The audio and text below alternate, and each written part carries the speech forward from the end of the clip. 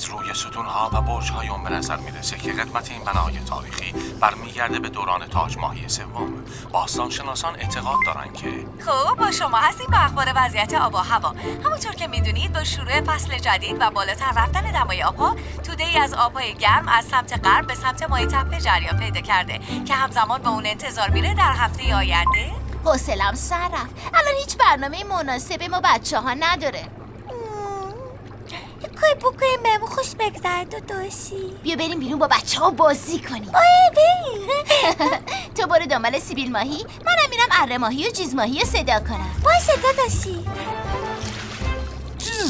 تو نینی بال سیبیل ماهی یه تیم، من و ماهی بادکنکی هم یه تیم. دفعه پیش من و سیبیل ماهی یه تیم بودیم. این دفعه من میخوام با ماهی بادکنکی باشم. بزنی سیبیل ماهی و نینی بالم برسن، بعد با هم تصمیم میگیریم. آخه جیز ماهی هر دفعه اینم از نینی بال. پس چرا تنهاست؟ پس سیبیل ماهی کو؟ خونه نبود، باباش گفت فرستادنش دنبال کاری. گفت برگرده میگه بیاد پیشمون. ای بابا باشه.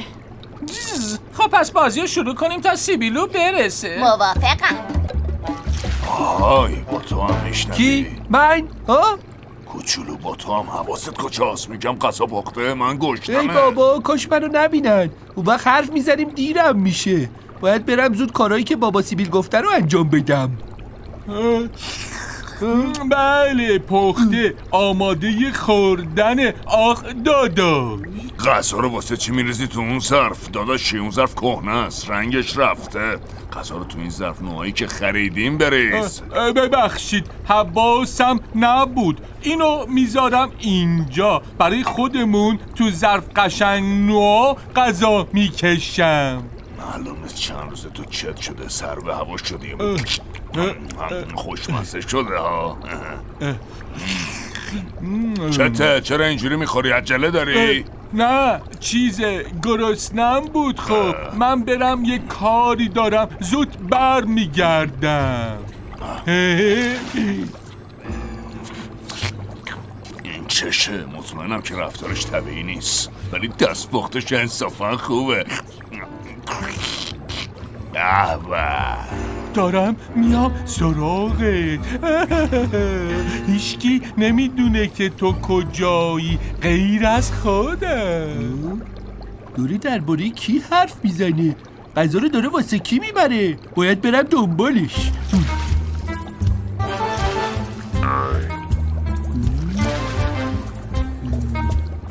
حتی گول ماهی هم پیچوند. باید بفهمم چه کاسه زیر نیم کاسه است.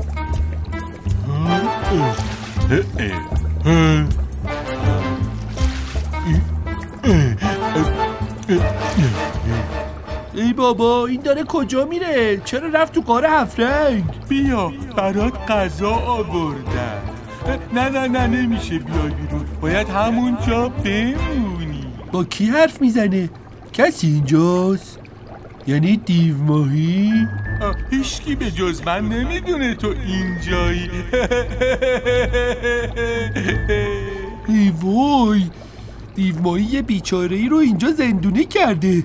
من باید یه کاری بکنم. بهتره برم بچه‌ها رو خبر کنم. ای بابا بچه سیبیل ماهی نیومد. گفتم بهش عجله کنه، کار واجب داشتم.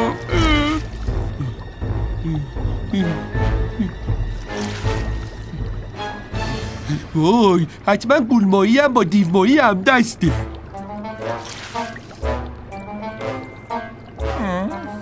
دقت کن جیز ماهی، این دفعه ما باید امتیازو بگیریم. زود باش چیز ماهی، منتظریم.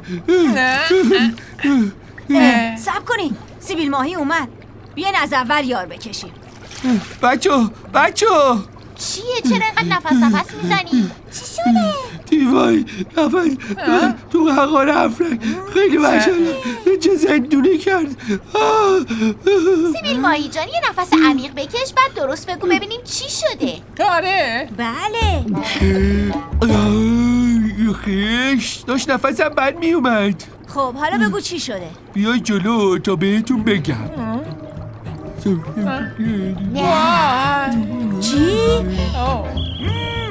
حرکت کن آقا، این بابا نیومد این پسر. تو مطمئنی سیبیل ماهی؟ آره با چشمای خودم دیدم. من فکر نمی کردم دیو ماهی همچین ماهی باشه. معلوم نیست چه نقشه‌ای تو کلش داره. تشنوکه. باید یک کاری بکنیم. باید هر کسی هست بریم نجاتش بدیم. بهتر نیست به بزرگترامون بگیم؟ معلوم نیست چقدر وقت داریم. تو اینجور شرایط هر لحظه میتونه سرنوشت ساز باشه. اصلا شاید همین الانم دیر شده باشه. وای نه. حتما خیلی گناه داره. باشه کمکش میکنیم ولی با نقشه.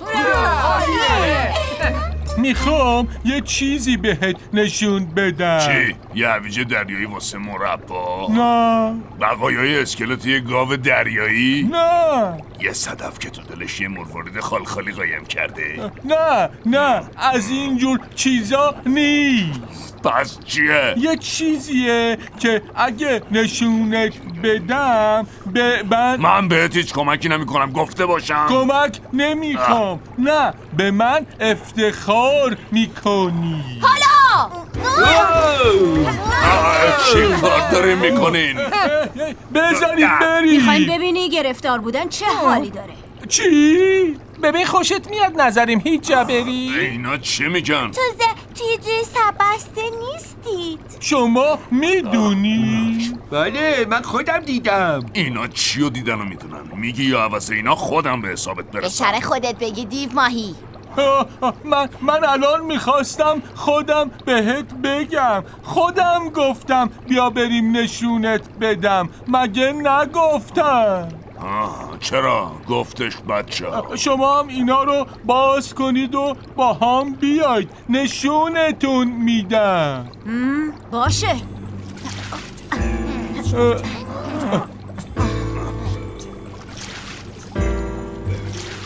این جاست.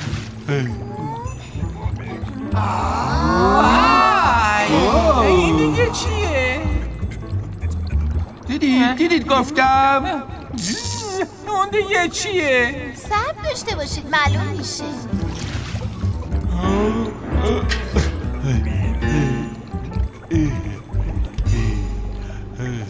چه خوشگله.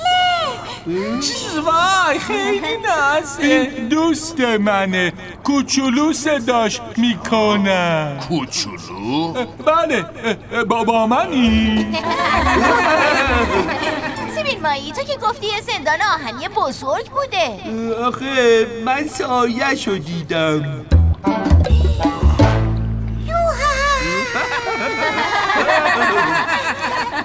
خب آخه کوچولو واسه چی اینجا نگهش داشتی و به من تو الان هیچ چی نگفتی؟ چرا نیوردیش خونه؟ آخه میترسیدم اجازه ندی نگهش دارم.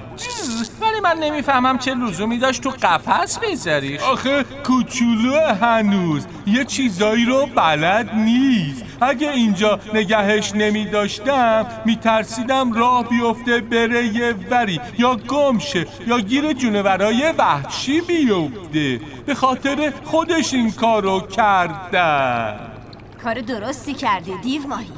تو خیلی مهربونی. ما درباره تو اشتباه قضاوت کردیم دیو ماهی ازت معذرت میخوایم. آره ما رو ببخش. ازت معذرت میخوایم. ما رو ببخشید ماهی عزیز. ببخش. اشکالی نداره. عوضش الان هممون اینجاییم. الان باند دستشو باز میکنم. فکر میکنم دیگه زخمش خوب شده باشه.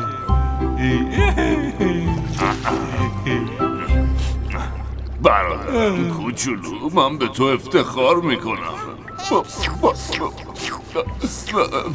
با من اینجوری نکن کوچولو. سلام بینندگان عزیز. همونطور که میدونید با آغاز فصل گرم و شروع جریانات آبهای اقیانوسی، فصل مهاجرت برخی گونه‌های دریایی هم شروع شده. یک گروه لاک‌پشت‌های دریایی در مسیر حرکتشون بر فراز ماهی تپه رسیدن. ضمن اینکه ما شهروندان ماهی تپه از این اتفاق خوب خوشحالیم، لازم حواسمون باشه که حسابی مواظب این موجودات دوست داشتنی باشیم و بهشون آزار نرسونیم و اگه برامون مقدوره براشون غذا بذاریم. حالا میریم سراغ یکی از شهروندان خوبمون تا باهاش صحبتی در این مورد بکنیم. سلام آقای دیومایی، لطفا خودتون ماجرا رو برامون تعریف کنید. خب اون زخمی شده بود. من زخمشو بستم و بهش غذا دادم و مواظبش بودم تا خوب بشه که بتونه به سفرش ادامه بده. ما به شما افتخار میکنیم. شما زندگی یه بچه کوچولو از این گونه ارزشمند رو نجات دادید.